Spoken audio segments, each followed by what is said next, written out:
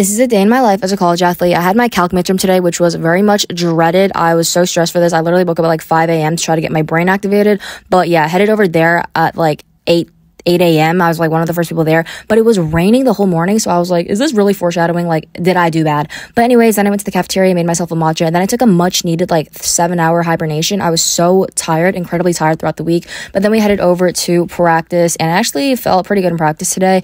But yeah, I came back to my dorm. It was still raining buckets, but then I took a shower, put some oil in my hair, brushed that out, cleaned my room, work on my swing. And then I went over to the library and I felt so liberated. Like I felt so free because I finished like the most important task of the week. And I don't know, I just felt so free. Did some geology homework, and then for dinner I had some soup because I love soup, some chicken, rice, beans, zucchini, got an ice cream for dessert because I deserved it, spilled it in my hair without even knowing, picked up some packages from the mail center, and then that's basically it. Now I can just chill and do whatever I want. But yeah, bye.